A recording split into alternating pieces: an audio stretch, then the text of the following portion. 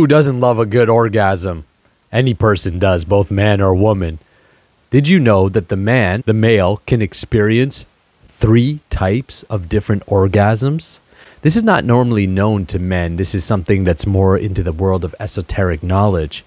But actually, there are 3 different types of orgasms that I want to explain. And I know this because I've experienced all 3. So I want to share with you what my experiences are with them and ultimately how you can experience them if you're interested. Let me explain.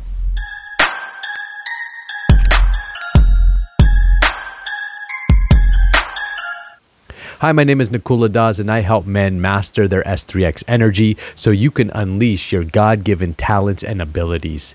You are a conscious leader and you are an orgasmic being.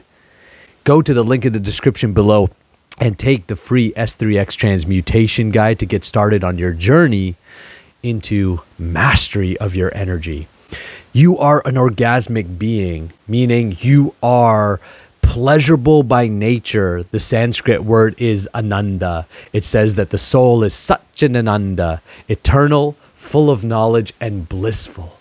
So the word orgasm is blissful, a blissful state. And so the first orgasm, which every man is familiar with and everybody's familiar, is an ejaculatory orgasm. So most men consider orgasm and ejaculation to be the same thing because it happens simultaneously. So what is an orgasm? An orgasm is a pulsation of energy. That's why during any type of S3X activity, there is a buildup, a buildup, a buildup. And the more you build it up, the more energy is being built up. And it's very pleasurable until there is an orgasm, till that energy pulsates and you feel those sensations.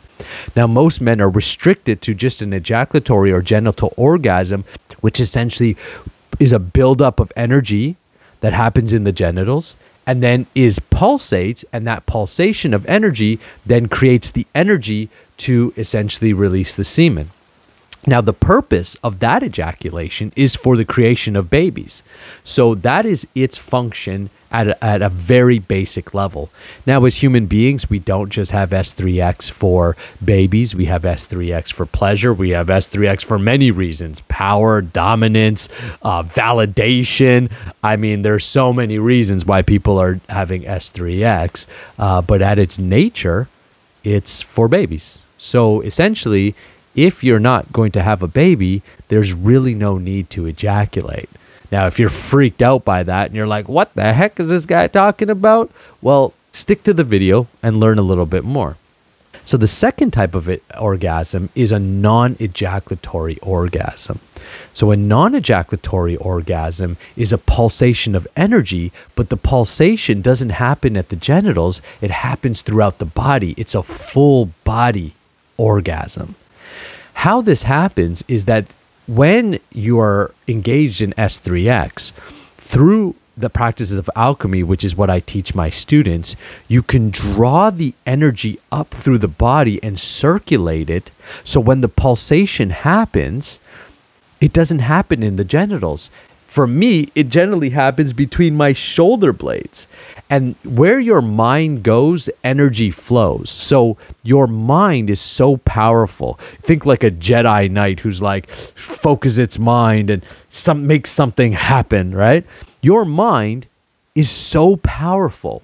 But most of our minds have been degraded because of the drugs and the alcohol and television and Netflix and video games and all these outside stimulations. Most of our minds aren't even in our bodies. We're like, our bodies are like, our minds are like out here. Most people are outward directed. But through spiritual practice, through spiritual technology, through the process of alchemy, which I can teach you, your mind will become inward directed. Your awareness points, instead of being outwardly focused through the senses, they like collapse back inwards, where you are now, your attention is now inwards. And guess who's in there? G-O-D, God. Yeah, he's kicking it in there. Your soul is in there. You're in there, the real you, not the body, but the real you, the soul. And you see, the soul is ananda, pleasurable. It's already orgasmic. So the more you're in touch or you're aware of your own being, you're aware of your own awareness, you naturally start to live in a more pleasurable state, which naturally detaches you or untangles you from all of the distractions that this world is offering you.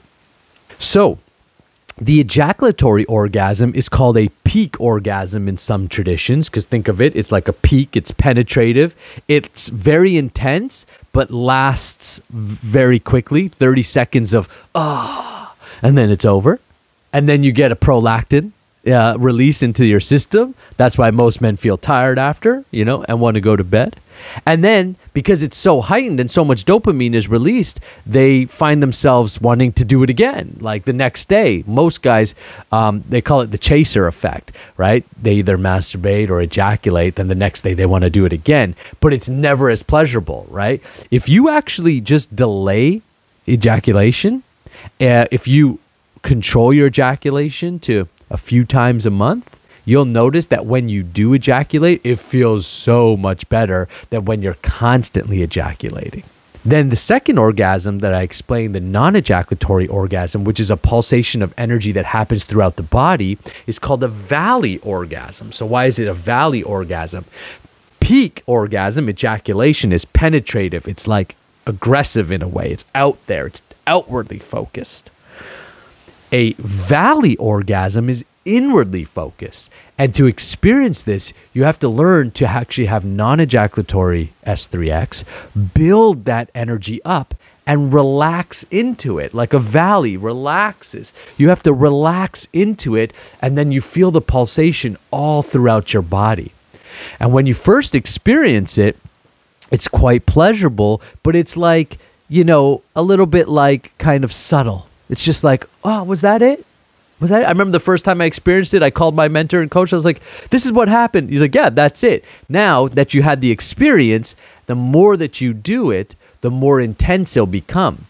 And now you could become multi-orgasmic, because when you have a non-ejaculatory orgasm, a man can actually orgasm or have that pulsation of energy multiple times.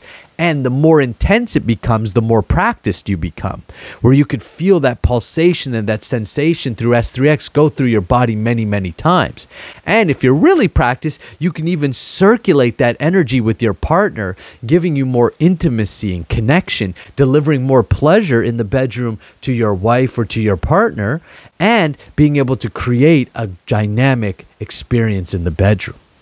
So there's the first is peak, ejaculatory. The second is valley, non-ejaculatory. And the third is spiritual orgasm. Not with anybody else, no S3X at all.